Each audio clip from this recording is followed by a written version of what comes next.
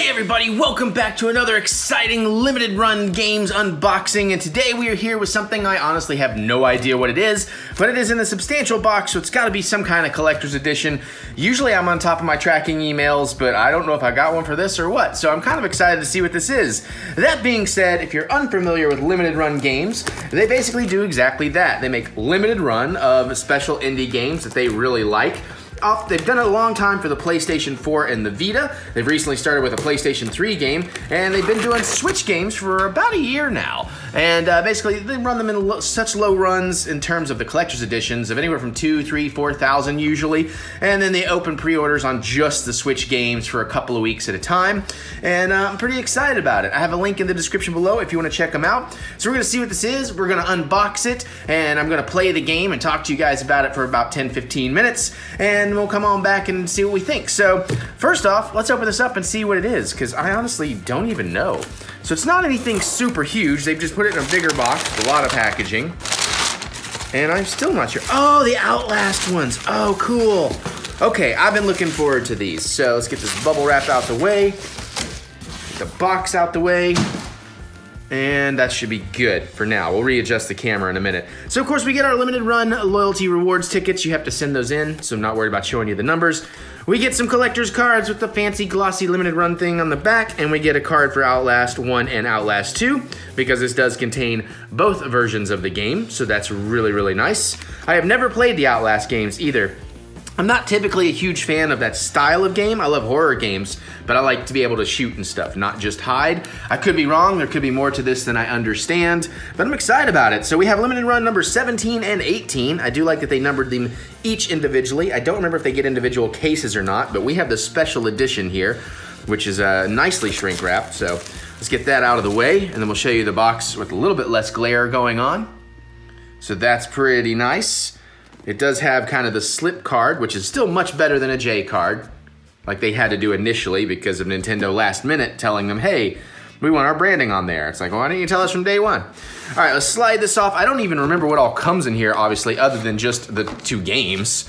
But yeah, so it's nice. And it actually has that, I mean, it's definitely cardboard, but I mean, it's like almost a faux leather. It's not quite that, but it has that texture going on, which is pretty nice.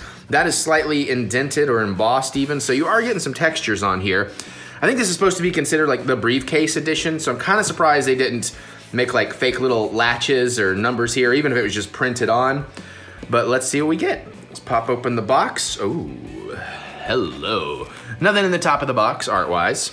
So we do get 2 different boxes, that's awesome. And of course, in my playthrough, I'm only gonna play 1 because I don't wanna jump into part 2 and end up spoiling anything. And I'll show you a better look at that once we get the plastic off. And of course, we get Outlast 2. And I do love that we are getting 2 boxes. That is always a fantastic thing. Let's pull this out the way and see what else we got in here. So we got a confidential file. I'm not exactly sure what's gonna be in there, but I can already tell I like what they've done there. Oh, we get a graphic novel, I guess. That's really nice. That's a nice addition. That's something we haven't gotten. We'll look at all this stuff in more detail once we get through what's in here. Pull off some more cardboard. Ooh, we get the soundtrack. That's one of my absolute favorite things to get in here. That and steel books, but I don't think we get a steel book on this one. And again, so we got some really well folded up posters we will take a look at. More cardboard. Ah, that's right, and then we get the slip case that we can fold out and let it hold both games in there. So I'll probably do that. I like that idea. And we got some loose cardboard, so. All right, let me get that out of the way for now. And let's see, we'll look at the soundtrack after, and we'll do this after. Let's start with the posters. So let's start with the part 1 poster. Oh, these seem like they're gonna be substantial size.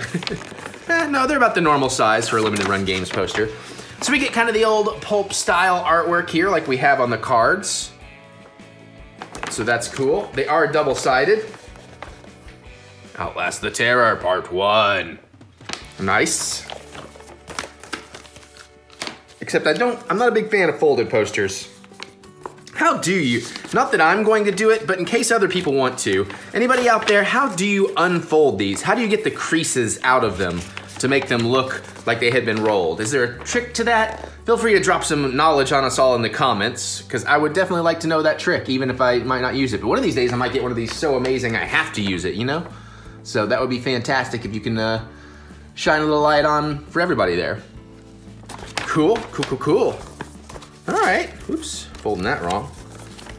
All right, let's take a look at the games, and then we'll look at this confidential folder. Let's see, Outlast 1. Quick look with the plastic, then we'll go over it in better detail. Let's get this plastic out of the way. Again, I'm just kind of excited I got 2 games again. Even though it'll be a while before I get to part 2. Okay, there we go. I knew there was a piece I missed. So, kind of basic, but I mean, it does kind of work. Creepy monster coming out. And of course, in the States, they won't let them put the number on the spine like Super Rare Games gets to, which is kind of a bummer. And yes, number 17. Now, I should remind you too, with limited run games, that, oh, we get a little booklet as well. Oh, and we get a reversible cover. Oh, cool. Actually, I think I like that cover better, so I may reverse mine eventually. And there is your Switch card. They usually put out half of whatever they're putting out at 10 a.m. and the other half at 6 p.m. But you definitely want to have your credit card saved and everything and be on the ball if you're trying to get collector's editions, because a lot of times, if you're even 10 seconds late, you will miss out. I'm not even joking.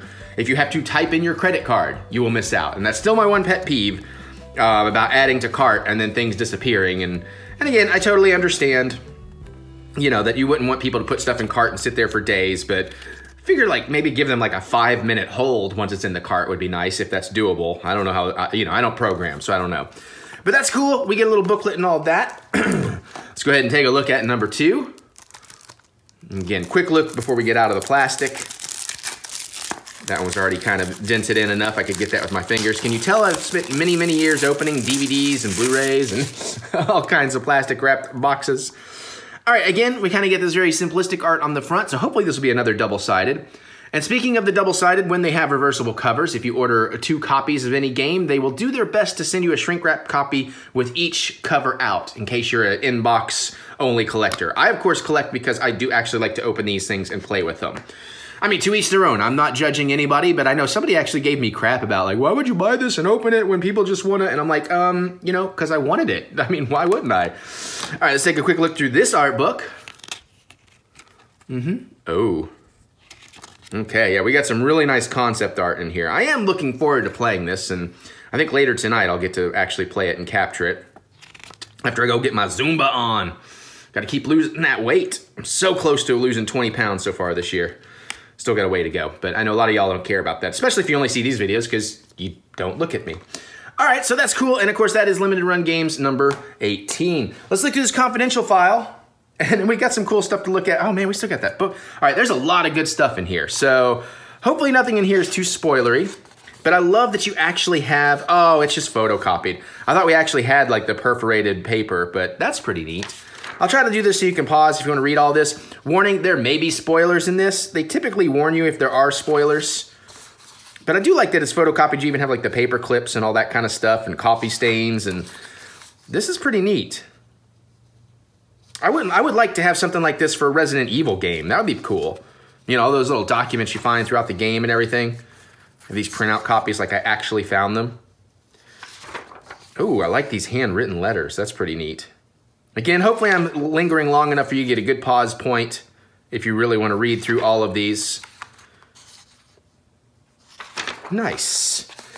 And even the back, like that's weird that they even bothered to print on the back to make it look like that. That's a simple thing, but that's a cool collectible. All right, let's take a look at this graphic novel. I'm not going to go through every page of this, but let's take a look at some of it. And oh yeah, okay, we got some gore and grue right off the bat. Very interesting art style. I'm not exactly sure how I feel about it, but at least it's something kind of different and unique. We'll go a few more pages in here. Ooh, we're into part 2. Yeah, okay.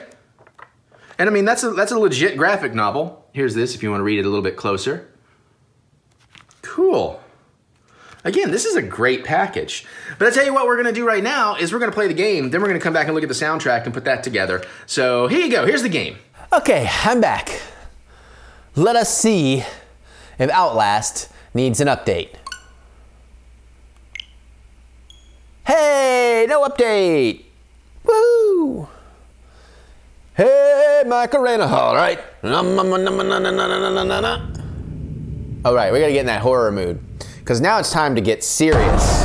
This is only the third game in a row I'm playing and drinking wine, so I'm gonna be real serious. Ew. What's in the red barrels? Ew. Wine time. Wine time. Mmm. All right. Like I said, we won't play Outlast 2 because, you know, I mean, you should get the gist here.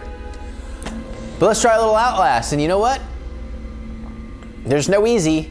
I'll go normal because I don't go hard. Outlast contains intense violence, gore, graphic sexual content, and strong language. Please enjoy. I will. You are Miles Upshur, an investigative reporter whose ambition is about to earn him an intimate tour of hell on Earth. Always, you mean Hellraiser 3? Always willing to risk digging into the stories no other journalist would dare investigate. You will seek out the dark secret of the heart of Mount Massive Asylum. Stay alive as long as you can. Record everything. You're not a fighter. To navigate the horrors of Mount Massive and expose the truth, your only choices are to run, hide, or die. Okay, I have to admit, I've never really played a game like this, but I'm not sure I'm gonna like it, because like, I didn't like the hiding stuff in Resident Evil 7. I liked when I could kick some ass.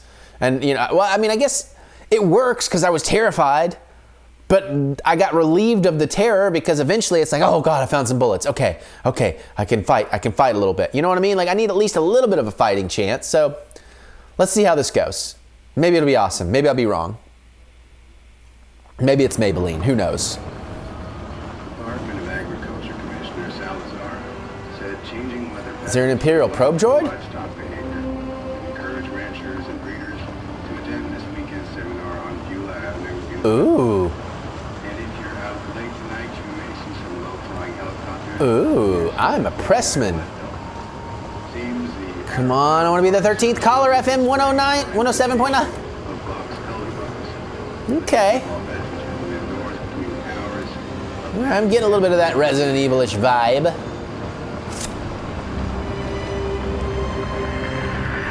It's a little bit like a cross between 5 and 7 openings. Just, you know, with a bit of a graphical hit. I don't know how much of that is when this game originally came out versus how much has changed for the Switch, because obviously they're going to downgrade it slightly for the Switch. I don't know how many jokey voices I'll do because I wish I could drive and just like crash into things.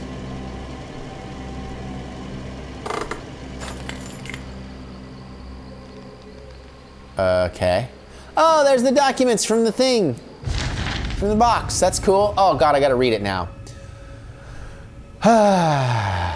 You don't know me.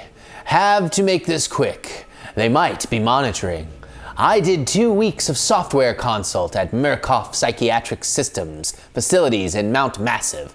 All sorts of NDAs I am very much breaking right now, but seriously, fuck those guys. Terrible things happening there, don't understand it. Don't believe half the things I saw. Doctors talking about dream therapy going too deep, finding something that had been waiting for them in the mountain. People are being hurt and Murkoff is making money. It needs to be exposed. Just like I do. Check out these photos I've included.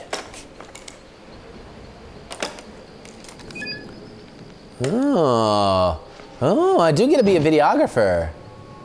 All right, we're shooting HD auto at an f2.4. That'll be pretty good in the dark. We got some night vision. Excellent. Not bad, not a bad camera for 2013. That's a bad camera. All right, everybody remember where we parked. Okay, here we go.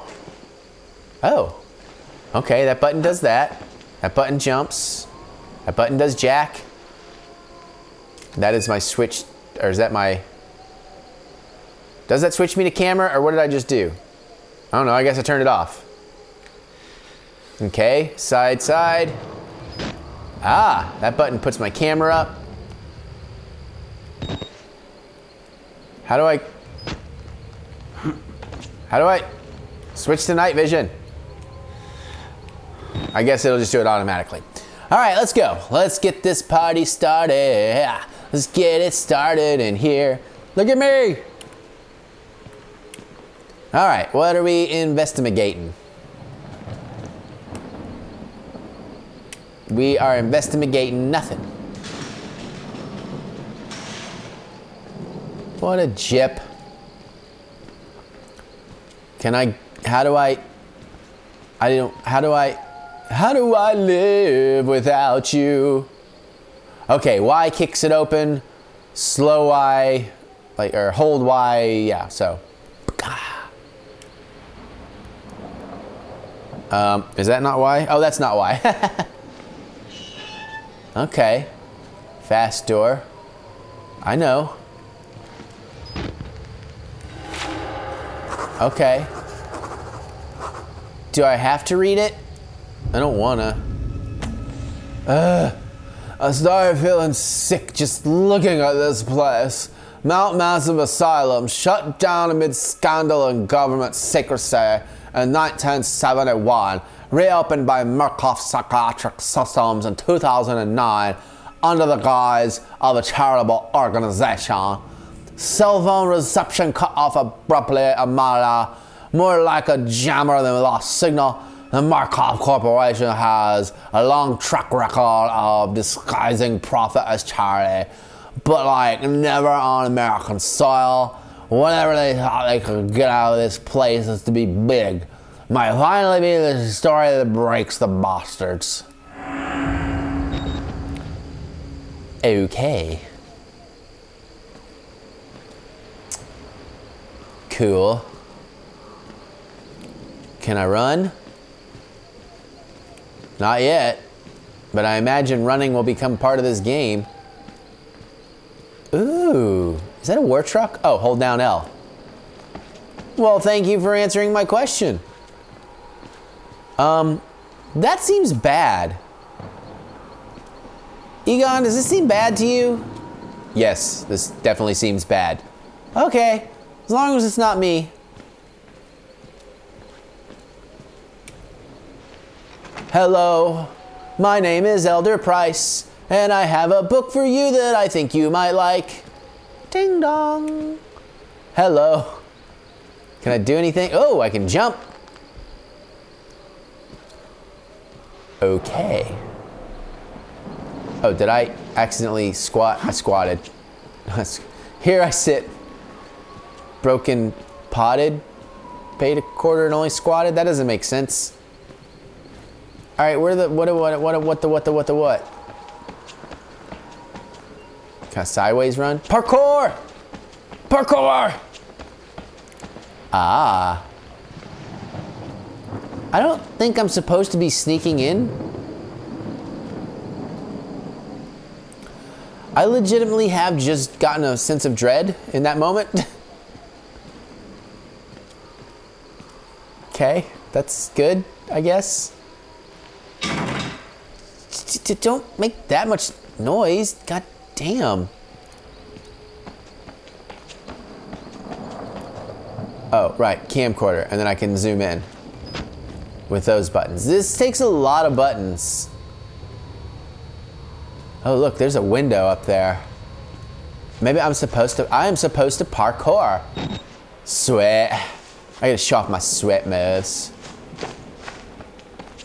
Whee! Splashy in the fountain I splash. Yep. Did that. That's a thing that happened. Okay, creepy ass music. Jump! This looks like it'd be fun to skate. Jump! Okay. Oh boy. Oh boy. Just don't look down, feet don't fail me now. Just don't look down, feet don't fail me now. Okay, okay. All right, we've almost made it. And jump. All right, is somebody gonna pop out of this window and make me fall and make me poop my pants? Oh, God, okay. Yep. All right, night vision. I am not drunk enough to not be freaking out, so Wine time. I'm guessing I should start putting my face in these videos for things like this. I mean, I might as well. I'm in the DMN setup here. So, I mean, it's just a matter of turning the camera on and adding it to the OBS here. Oh, God. I do not like this. I mean, I do, but you know what I mean. Ugh, everything looks like one of those movie theater audience reactions. Oh, fun fact for those of you that know anything about Zeppo, Sinners from Beyond the Moon. Some of the nighttime scenes, and you can tell by actors' eyes. But since the movie was in black and white, we were able to get away with shooting night vision to get things lit that would not have normally been lit. All right, let's do a slow open on this one. Oh, okay.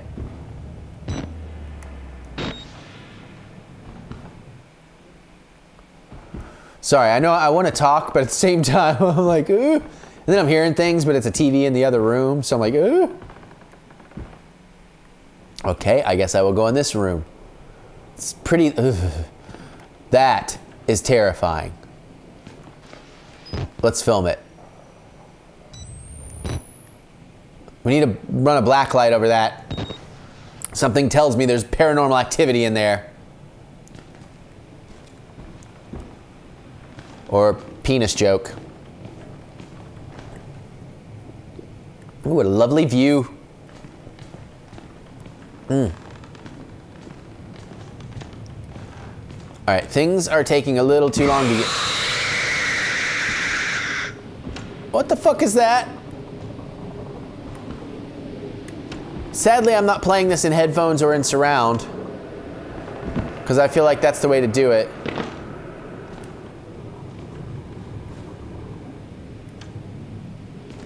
Okay, that sound was fucked. There is a camera up there. Oh, there's more doors over here. Oh boy. Fuck it, let's go fast.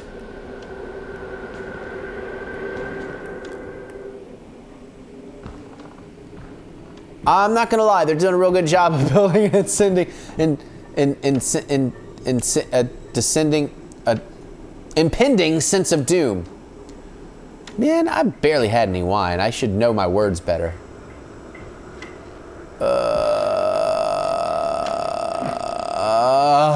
At least there's not like a billion little creepy crawlies that come down on me like that other game that is awesome and terrifying, but where I get to shoot monsters. Oh, let's definitely pick up the battery. I always need batteries. My dildos are, my cameras are always dying. Oh, I only get so long on the night vision or something? I didn't read that, because I like to read. Oh, I can hide under the desk. I can surprise the boss with a blowjob. Cool. Hey, all this blood is normal, right? I mean, it's a mental hospital, so I'm sure people are bleeding all over the place all the time, yeah? All right, we're getting a little bit less linear, so that's good. Oh boy, here comes some reading. All right, let's read. All right, Murkoff Psychiatric Systems, Project Walrider, Mount Massive Company, case, it doesn't matter. Maybe it matters. All right, therapy status, patient claims to have progressed to self-directed lucid dream states. Really? Morphogenic,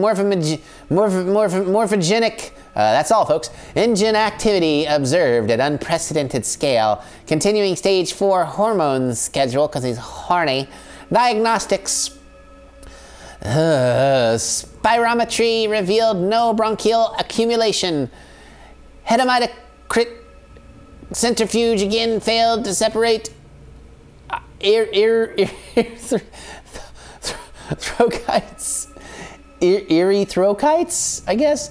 Highly worrisome. MRI revealed arrhythmic REM/NREM cycle. Laughter in NREM state. Interview notes. Billy asked about the status of his mother's lawsuit against Murkoff and the asylum. This represents a catastrophic breach in security, despite Billy's claims that he discovered the truth in the blood dreams of Dr. Traeger. Note the only Traeger on company records, one Richard Traeger, is an executive from MRD. All orderlies and security personnel must be questioned and video security improved to include analytical biometrics. Murkoff Psychiatric Systems, Project Walrider, Mount Massive Company. That was awesome and totally worth reading.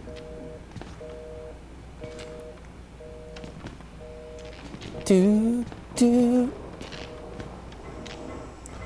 Is there somebody?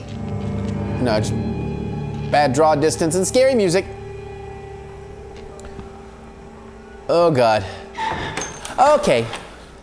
Sorry, ma'am. I didn't know anybody was here. I'm just gonna go in the snack room and pee in the sink instead. Oh, what the fuck? That ain't good. So let's do like a horror movie. Let's go. Let's investigate. Let's go down the darker corridor and the spider webs, because that's the smart thing to do. Can I open that? I don't seem to be able to.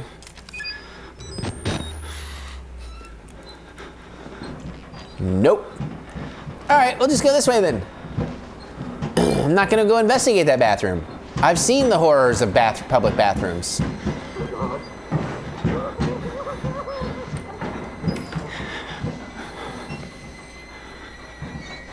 Okay. Oh boy. Oh boy, I see shadows. I see rain. Oh God, it's saved. We're fucked. In the laboratory. Oh, the library. Oh, Jesus fucking. Oh God, did it come down? Is it coming after me? Oh, okay. You know what? I got my Fitbit on. Did my heart rate just jump? It is escalating. I was very much in a relaxed state. Fuck me, dude. All right. All right, cool. I was worried I wasn't gonna be able to get any jump scares during this filming, but yeah. Ugh.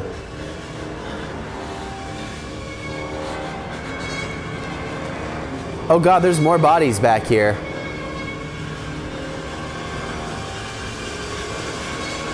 Is this a Predator game?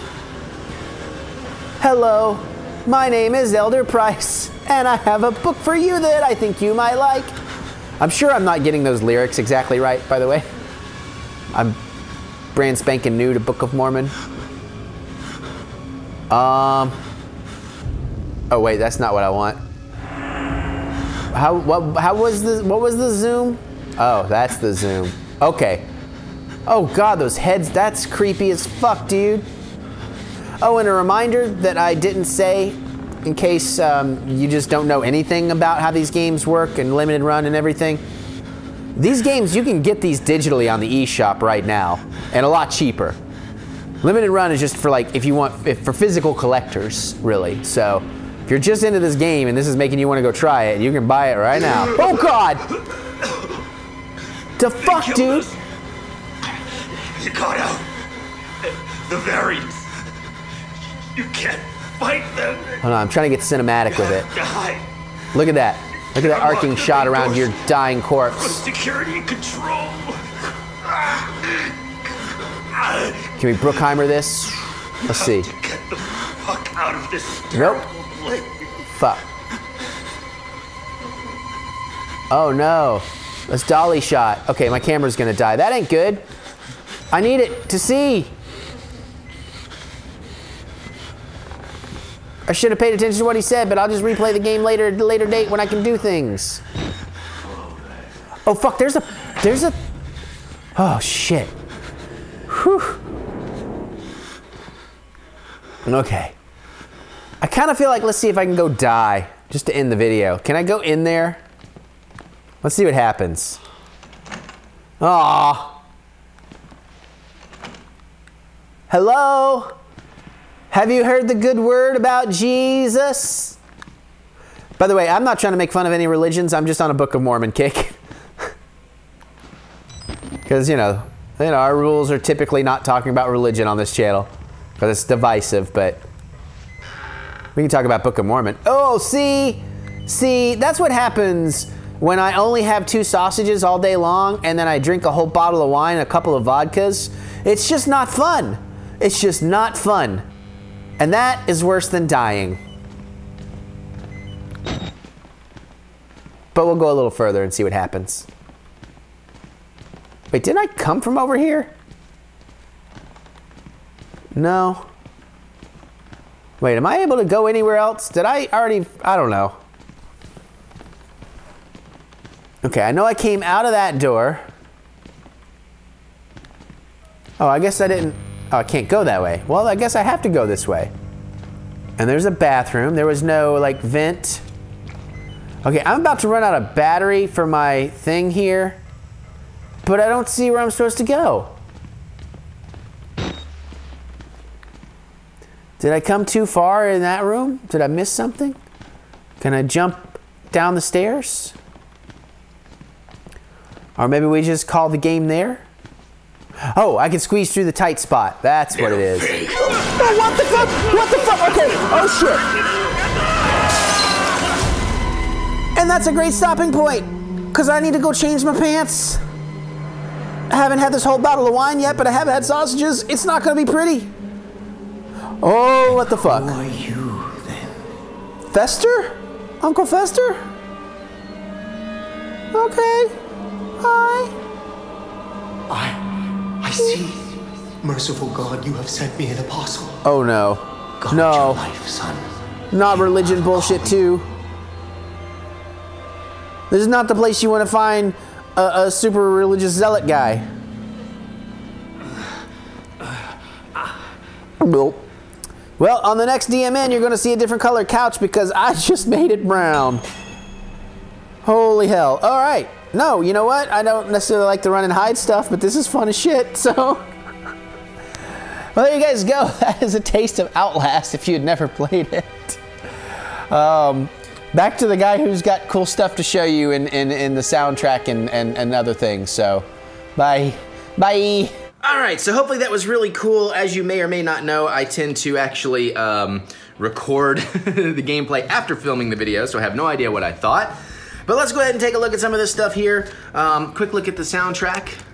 Quick look at that. And again, you know, you guys are asking for my voices, so for better or worse, hopefully you're enjoying that. I certainly enjoy being able to kind of make some jokes and stuff and practice different voice work, because I just do that for fun on occasion.